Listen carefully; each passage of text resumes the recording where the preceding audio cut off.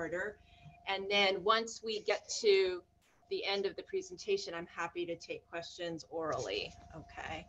So does anyone know what the end time is for our session, just so I can keep track of time? Does anyone know? Okay, well, we'll go until they cut me off. All right, so I am really delighted to be here with all of you today to talk about the situation facing Uyghurs and other Turkic Muslims in Xinjiang. For those of you who have either been to China or to Central Asia, Xinjiang is this area in northwest China. It's a very vast area. It's actually, I've never been there, but my understanding is that it's a gorgeous area in terms of terrain. It's like high desert. And this Xinjiang Uyghur Autonomous Region, which I'm going to refer to as Xinjiang, is home to nearly 22 million people, including millions of Uyghurs and other Turkic Muslims. The Uyghurs in Xinjiang have lived there for many, many years. And in China, they are a religious minority. And as such, they have faced intense persecution and oppression for many, many years. I don't want to say forever, but for as long as we've known, they've been oppressed.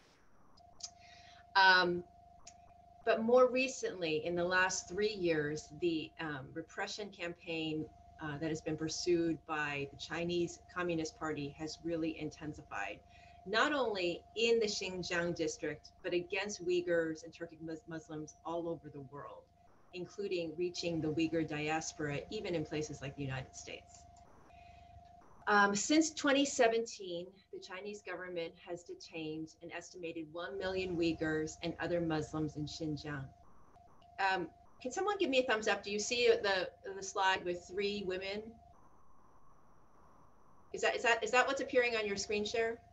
We do not. We see what is on your screen share? The website. The website about Moderna? Yeah. Oh, hold on. Okay, forgive me. I've been going through this. Let me try again. Sorry.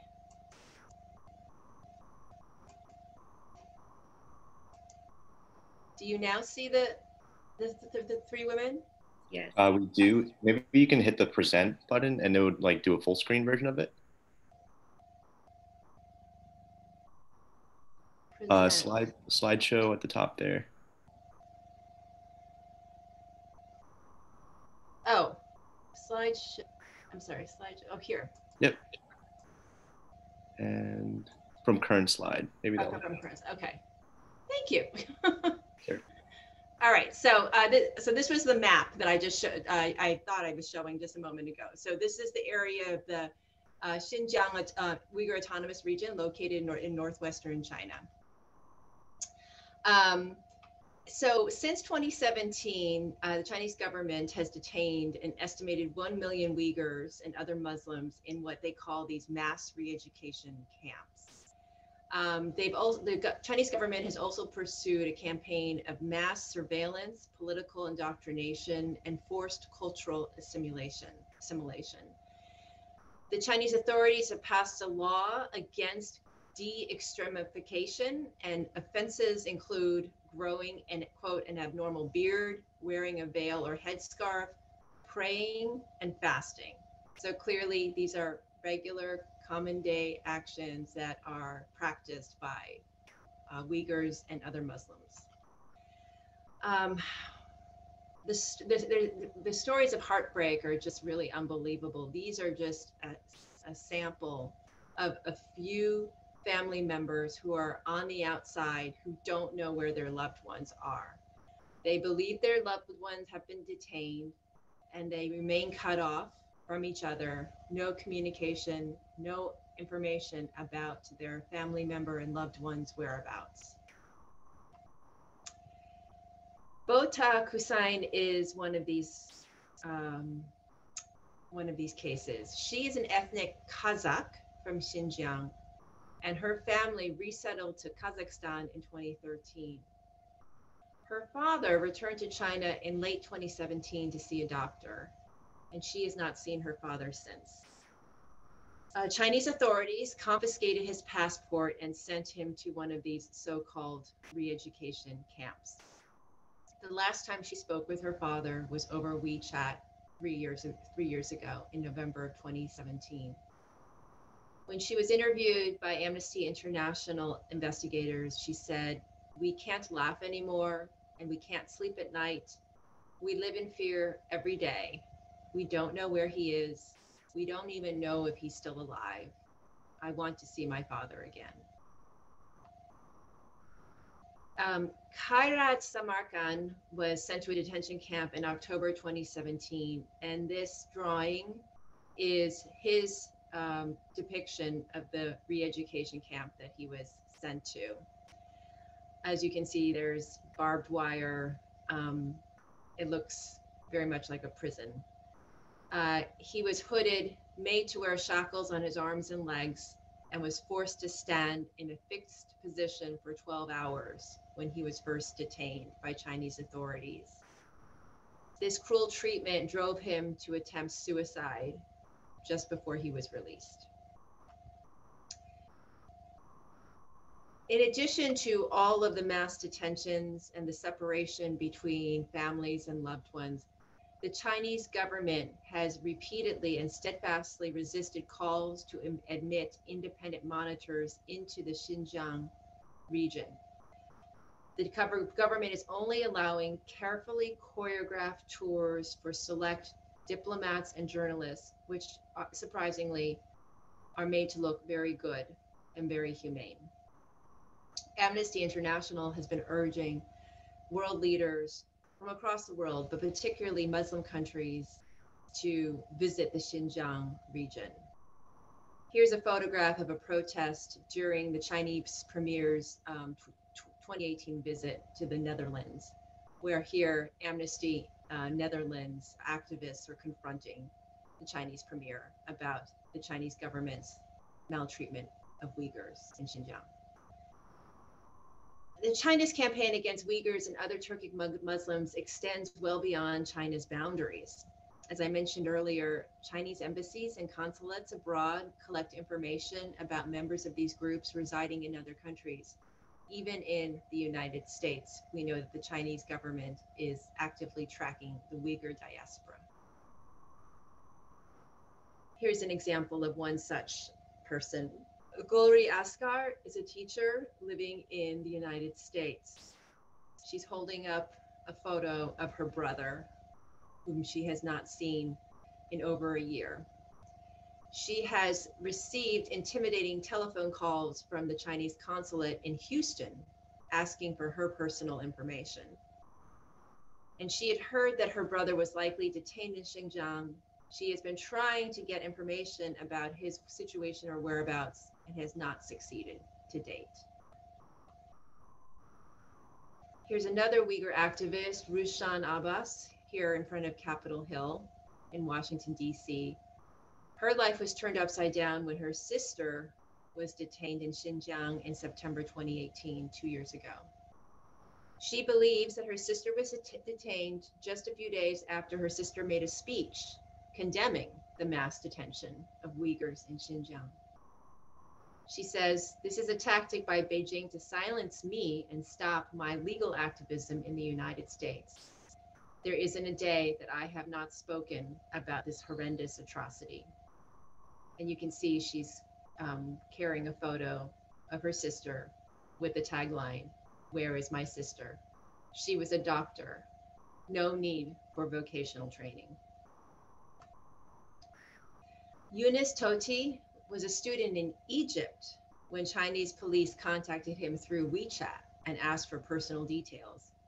A few months later, the police called Yunus's brother in Turkey.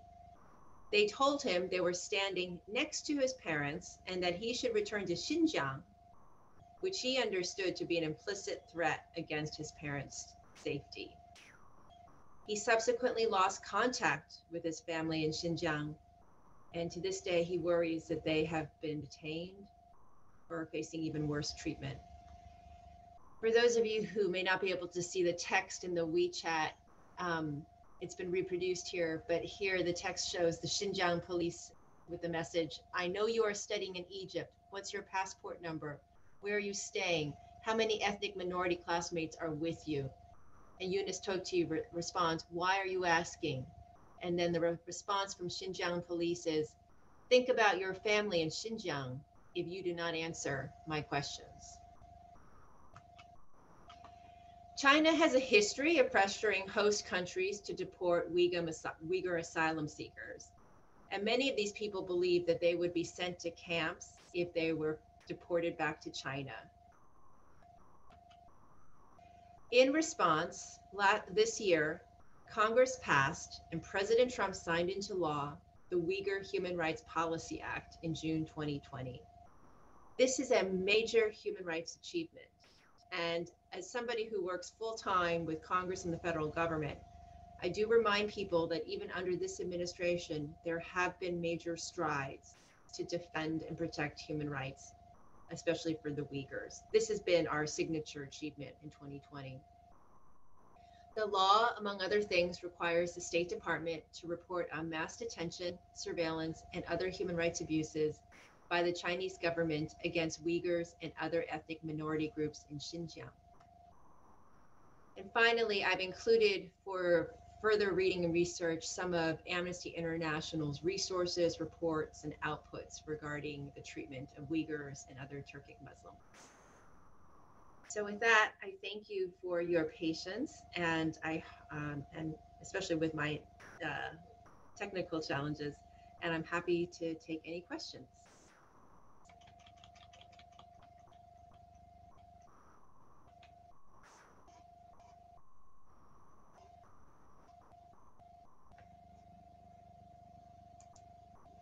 Sorry, I cannot see. Are there questions in the chat?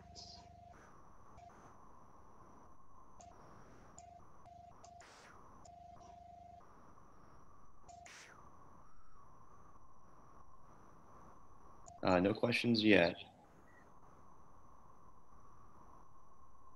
But guys, yeah, feel free to write any questions in the chat. Or I'm happy to take questions if you want to pose them to me directly too. Oh yeah. Go ahead and unmute yourself and ask a question. Hi, thank you for speaking with us about this.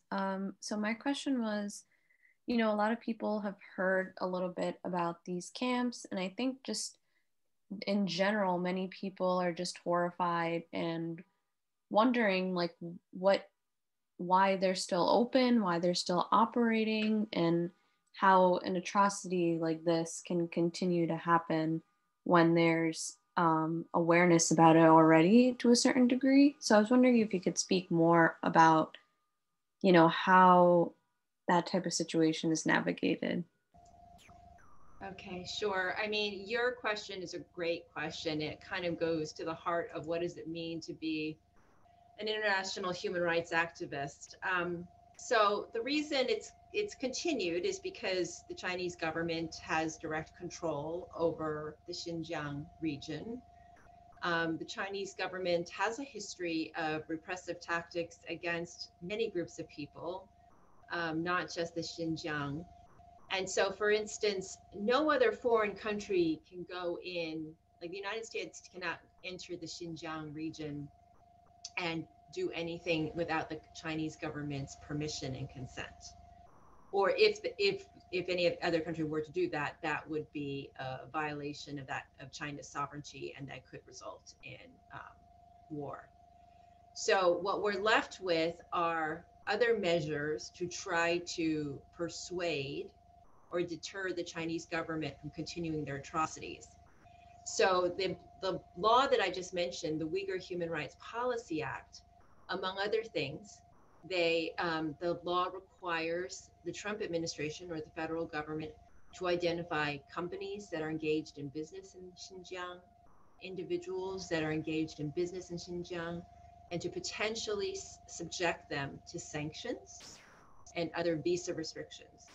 And the thinking behind this is that the law is designed to make business and life difficult for those people who are profiteering from business in the Xinjiang region. And then that will, we hope, translate into a message to Chinese authorities. We also are seeking redress through the UN and other international mechanisms.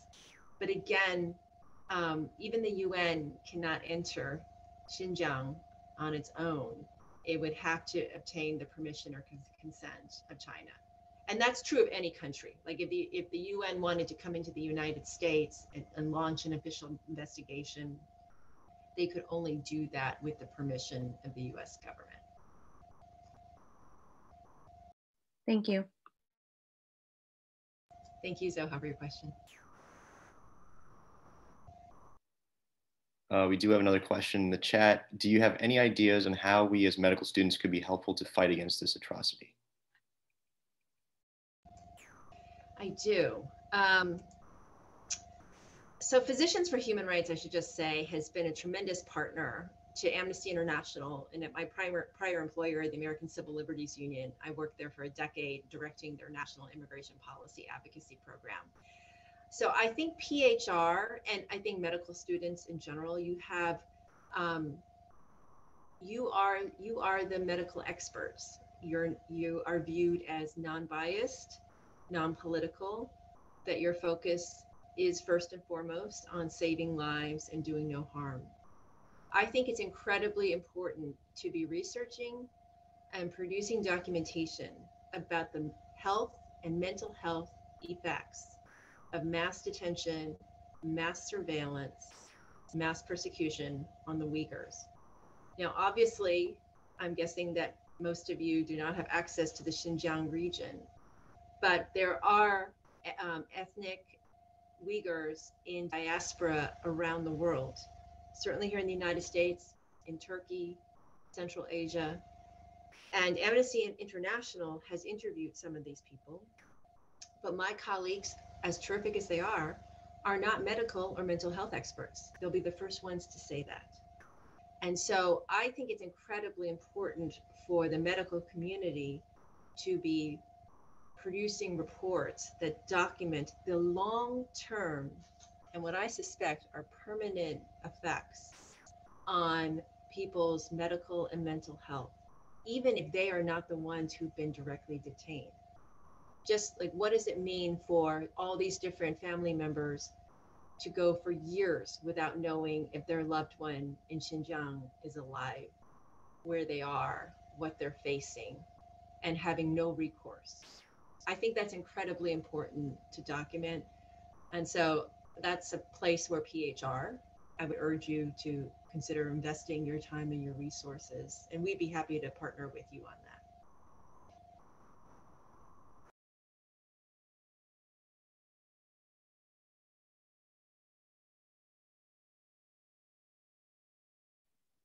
Hi, I had a question a little bit on Xinjiang's status as an autonomous region within China.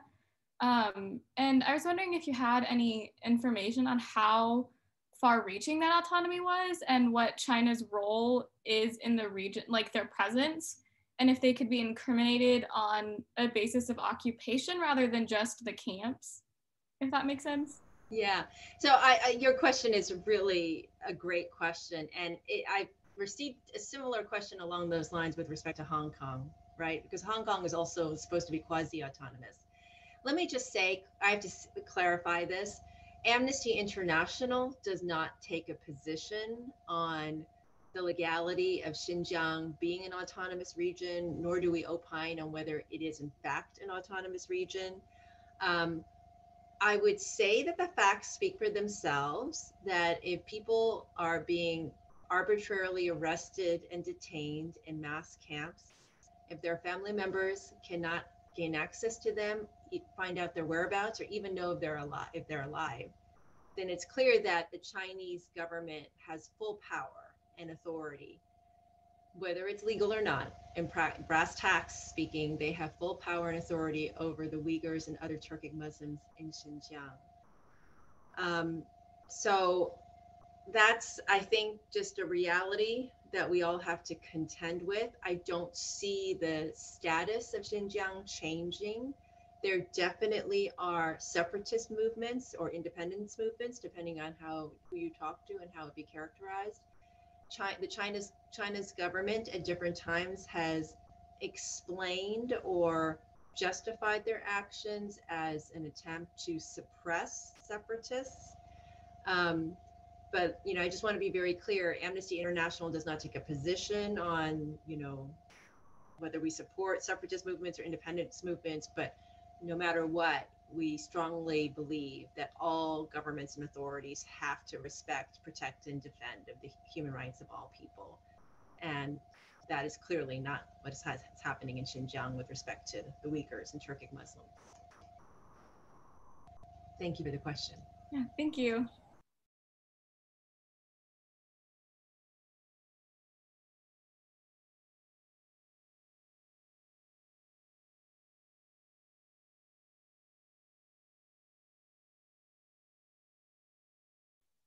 I had a question.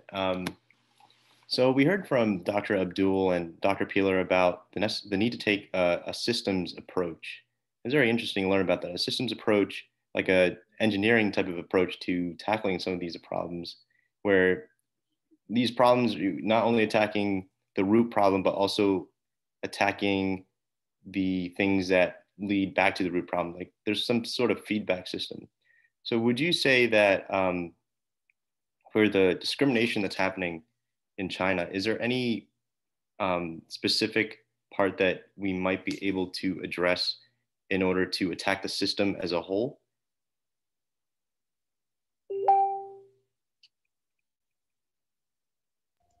So I don't know. I didn't hear the two doctors that you're referencing before. I think I can appreciate the point. I think I would say it's very hard for people outside of a country to think about trying to solve another country's problems, right? I mean, so since we literally are foreign and alien to that country's situation. But I do think that the point is well taken. I mean, even if you were to look at what our country is grappling with, and the racial reckoning that our country has been contending with in 2020, in the year of George Floyd and Breonna Taylor and Ahmaud Arbery and so many other names that continue to be added to the list of Black lives lost right here in the United States by law enforcement. Definitely there are people saying that the time has come for a reckoning that goes back hundreds of years to the fact that a whole swath of people were enslaved, and that our country is still living with that legacy. And until we root out systemic racism by looking at the root causes, we're not going to get to a place of reconciliation and progress and peace. So I understand that. At the same time, however, I strongly believe that, and forgive me for using a medical metaphor, but when a patient comes into the ER, there's some things you have to do that are a matter of life and death, right? Like if there is mortal bleeding that isn't immediately contained, that person is not going to be ready to go into surgery. Hey, I'm basing all of that on years of watching ER and Grey's Anatomy. So you guys will know better than I. So I do think, if you look at the Uyghur situation, we've got plenty of those emergency human rights violations that just have to stop.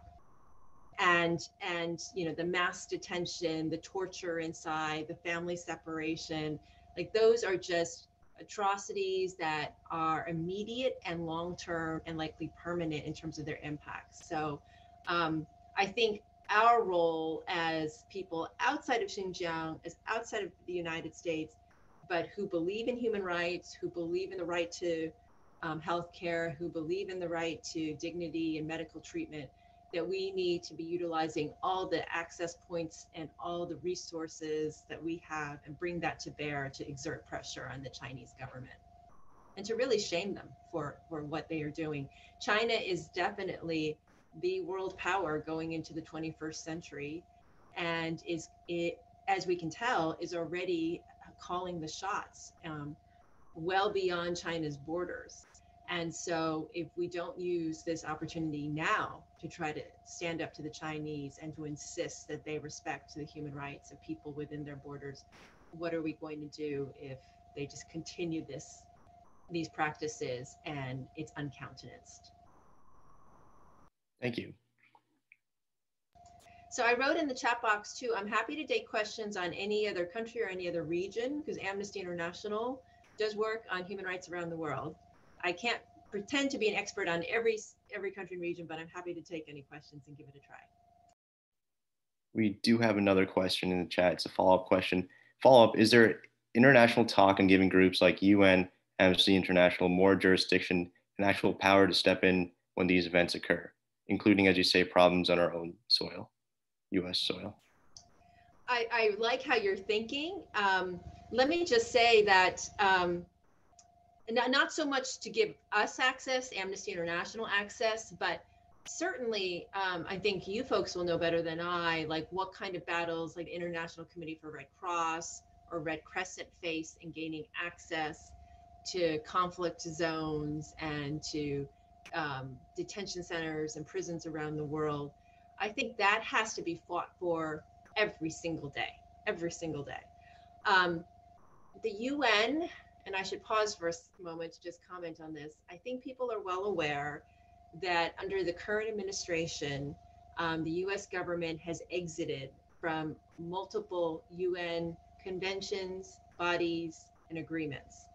So those include like some of the more famous ones, I guess, right, are the World Health Organization that the US exited this year, the Paris Climate Accords that the US disavowed a few years ago, the UN Human Rights Council that the US exited in 2018, the UN Economic and Social Council, which the US exited, I forgot when.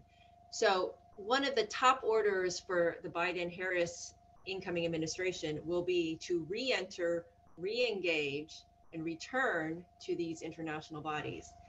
And let me just say that it's not as if our absence has had no consequence. There have been changes in these international and UN bodies.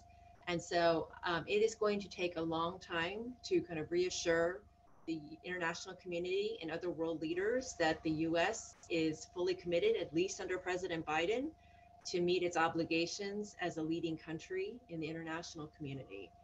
I think there is serious concern that what has happened under this administration, people worry that that could be the tack taken by future Republican presidents, not just this president.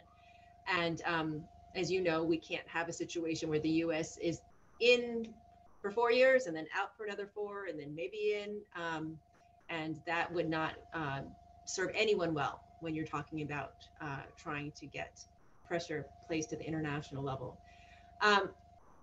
One of the challenges we face is that there are certain countries at the UN that have veto power. The United States has veto power. China has veto power. Russia has veto power. It's not surprising which countries do. And I would like to think that all the different countries operate in a very fair and impartial manner at the UN, but they tend to operate according to self-interest. So one of the challenges we have faced at the international level is that China has veto power. And so anything that the UN seeks to do vis-a-vis China, of course, right, China can veto, but it also means that the UN countries and the UN are going head to head with China. And part of what we are encouraging the UN to do is to do that, and to not to shy away from the big countries just because they have veto power. China has increased influence too in the UN because they are giving more and more money to these international bodies. So even this summer, when the US exited from the World Health Organization, and the US, when Trump announced that we were going to exit, the US up to that point had been the single largest donor to WHO. And the second largest donor was the Gates Foundation. So while the US announced its departure, China announced that it was increasing its contributions to the WHO, which I think are welcome, but with increased money comes increased influence, access, and power. So I think the question, I've answered it as best I can, which is very roundabout. Unfortunately, it's not so linear, and it's a challenge that we're just going to have to contend with going forward. So.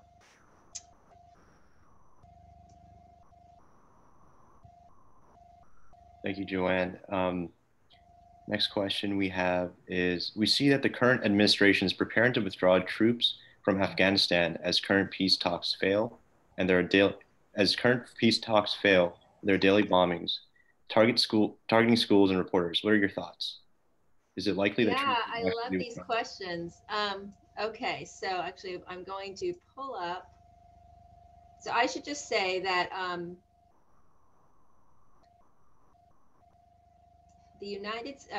Amnesty International. I'm going to put in the chat our country brief to the Biden transition team on Afghanistan.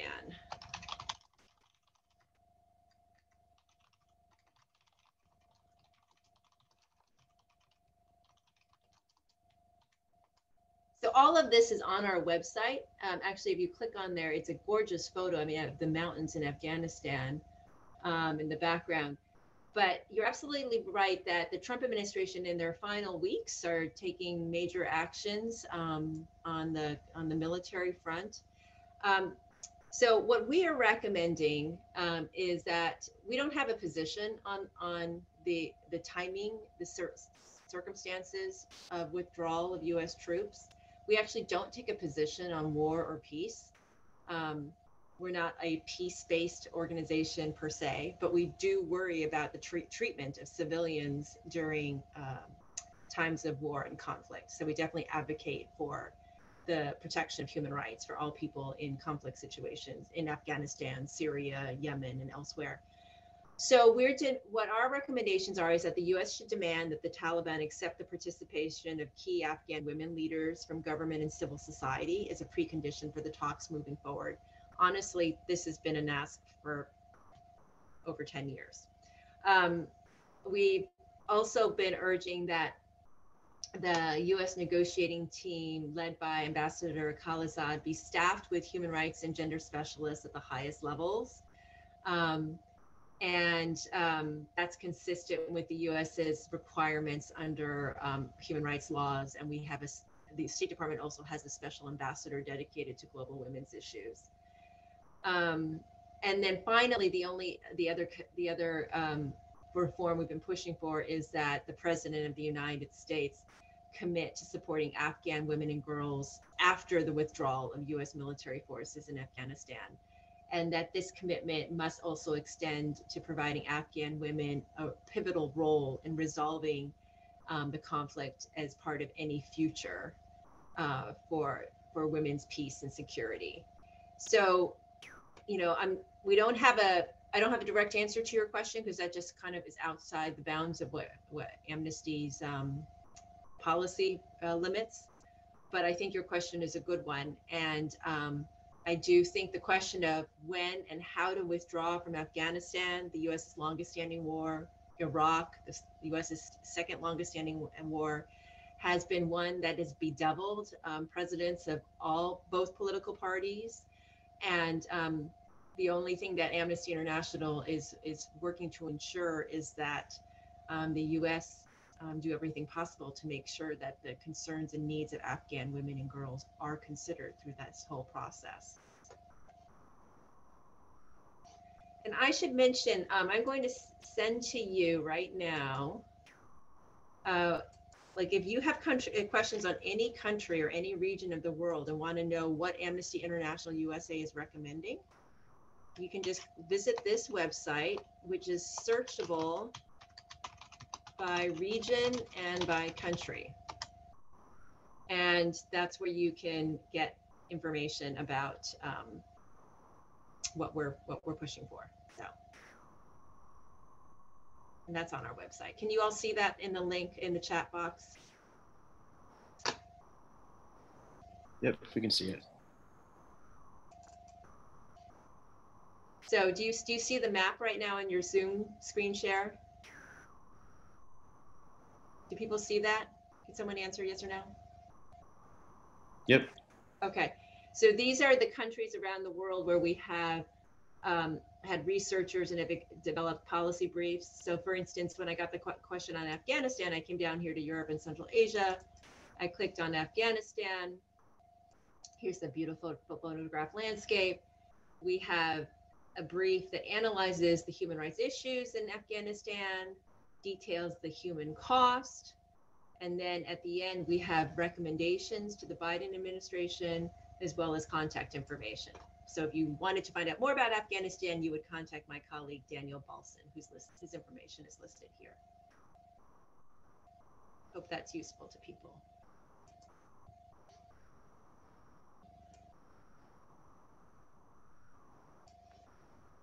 Are there other questions?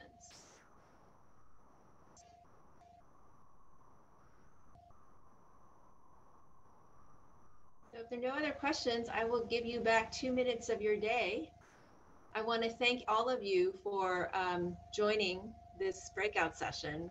I am really so pleased to see the intense interest from medical students who are willing to give up their Saturday to learn more about the treatment of Uyghurs, Turkic Muslims in Xinjiang.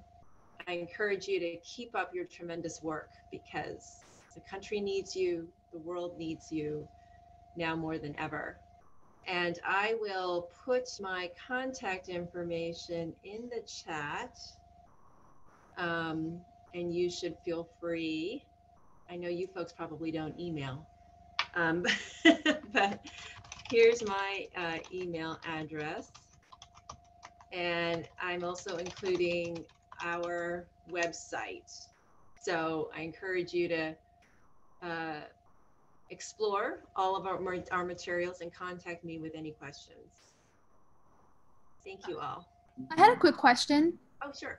I was wondering, to what extent has Western Islamophobia factored into how neglected the Uyghur Muslim crisis has been? Well, it's interesting. So I would say that the oppression of Uyghurs and Turkic Muslims in China has been long-standing. So I don't think it I don't think it's driven by Western xenophobia. I do think it contributes to an overall hostility towards Muslims in many parts of the world. I don't want to say throughout the world, but in many parts of the world. And we certainly see that here in the United States, most patently in the context of the multiple Muslim bans. But we've also seen this, for instance, with respect to the Rohingya Muslims that have been subject to ethnic cleansing and atrocities by the Myanmar military, and nearly 1 million of whom have fled to neighboring Bangladesh. So Amnesty International has actually found that with respect to lawmakers here in the United States, Republicans and Democrats, the two areas where we've been able to work productively and efficiently on human rights has been with respect to the treatment of Muslim minorities in Xinjiang and the Rohingya Muslims in Myanmar.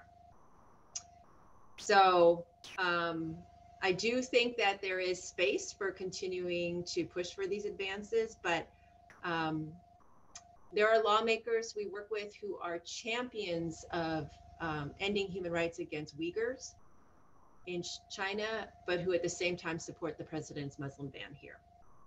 So in my mind, it's a disconnect, but in other people's minds, they're not inconsistent. So thank you for the question.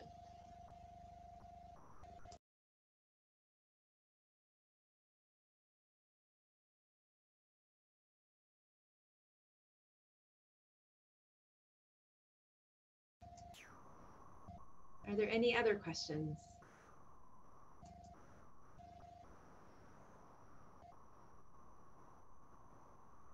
Sebastian, are we going back to the main room or are we staying where we are?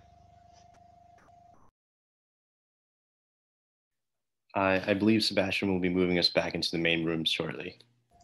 Okay, thank you.